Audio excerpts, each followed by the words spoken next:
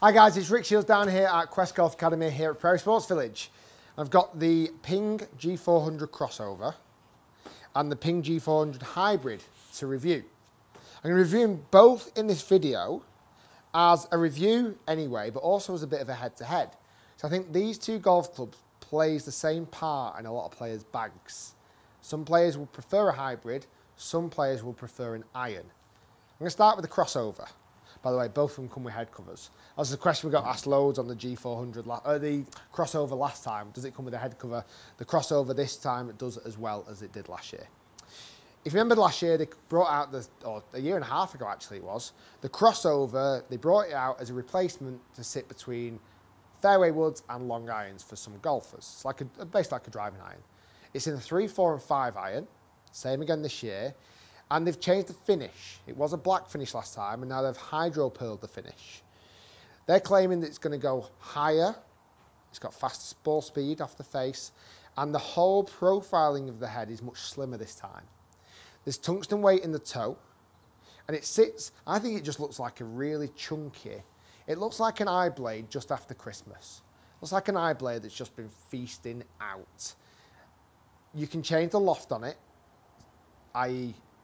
the 3, 4 and 5, and you can change the lie angle from a custom fitter. That's the advantage of a crossover, that the loft can be tweaked and the lie angle can be tweaked. Not you, I just mean as a custom fit option. Hybrid, you can change the lie angle, but loft is fixed, which is a real shame. I thought they could have made an adjustable neck for the hybrid this year, but they've not. I've got this in this fancy shaft. This is the Alta CB, sorry, and this is the copper shaft this way round. So when I'm holding it this way, it's copper. When I spin it round and put it behind the ball, it looks black. Or certainly darker. Pretty much black. You'll see a lot more multi-compound grips and Golf Pride grips on Ping clubs these days, and other options of grips because I think they're dropping the actual Ping grip itself. But all the colour options are still available. So you can go still thin to thicker grip. GC Quad, Pro V1s, let's hit the crossover. Actually, I like the black finish more than I like this finish. And I'm a big fan of this finish. But the black, for me, as a driving iron, just really stood out. This just looks like, it just looks like a massively oversized eye blade. It is a big chunky club.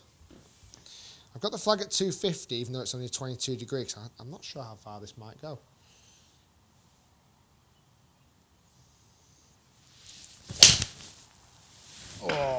Oh, it sounds horrible.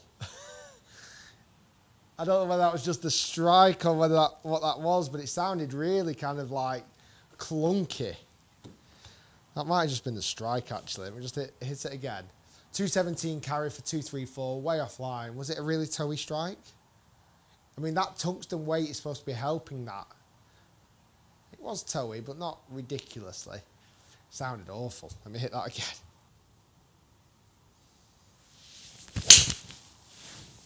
So loud and cracky. I was out the middle that time, I must admit. Yeah, it's going to be just shorter than that 250. I'm thinking it's an 18 degree, but it is a 22. 236, good hit, high ball flight, really high ball flight. I just don't like the sound of that at all.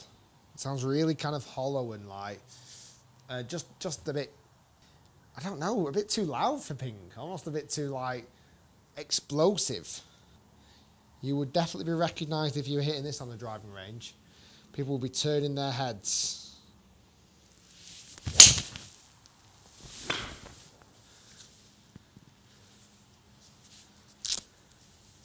I can't quite get on with it, and I didn't last time, and I've not this time. It doesn't feel like they've made a lot of changes apart from a different colour.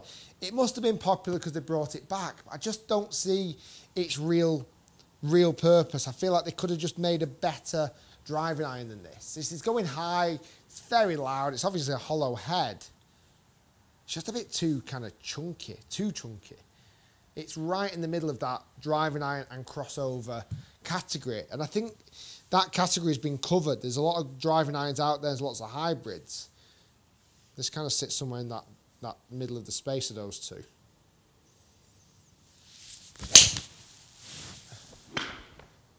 does go super high, but that's why you've got a hybrid. Not convinced. Not convinced at all. And I was mega excited last time and this time round to hitting that, because I just feel like it's got all the makings of an incredible golf club. One, it sounds hollow and not particularly nice. Not compared to when I've just been hitting the driver and the irons. The irons, the G400 irons and the G400 driver have both sounded and felt fantastic this time round. And that just does not keep within that same category. Okay, so we move into the hybrid. Turbulators on top, which are bolder. So like the G400 driver, bold turbulators, 4 fangs on top of the head. High density weight in the back, which is helping with lower centre of gravity further back. It looks stealth, it looks really good. You can change the lie angle. The lie angle can be changed by 2 degrees up and flatter or up more upright, but you cannot change the loft.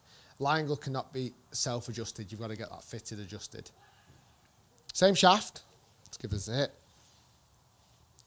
It looks smart. I like the black finish on that. Let's see how this compares to the crossover.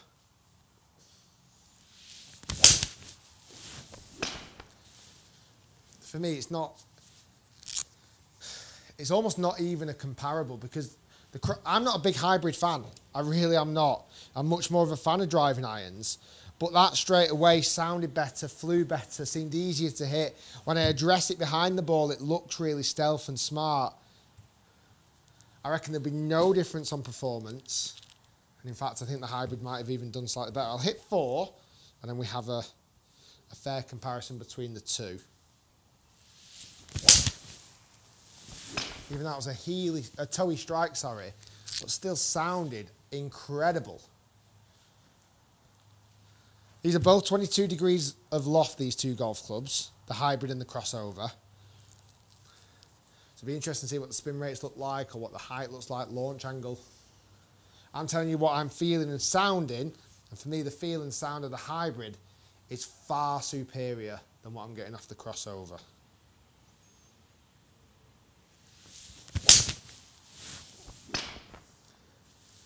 And I'm not a big hybrid fan, but this is coming out lovely. This is coming out really nice. High, easy to hit, looks great behind the ball, sounds incredible, sounds just like the driver, and it gives me the feel of the G400 irons.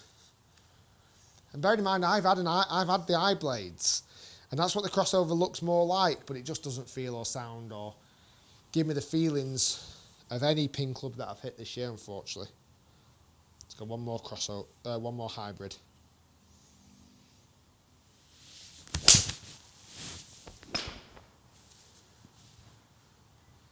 That was a bottom one, but 4 very healthy hits. Let's pull up numbers and see if there's much difference between the crossover and the hybrid. Okay, so the results are in from the crossover and the hybrid. Now I'm guessing you got my feeling of which one of these two I preferred hitting. For me, the hybrid sounded better, flew better, was easier to hit and looks better. Crossover, as much as I should absolutely love this club, just doesn't sound well. I don't believe it's that good looking, and I don't believe it's that easy to hit. So have a look at the numbers. If we look across the board, crossover is at the top, hybrid is at the bottom. The carry distances are exactly the same for the two shots. Both at 216, well, the crossover is 216, the hybrid is 217. Nothing in it at all.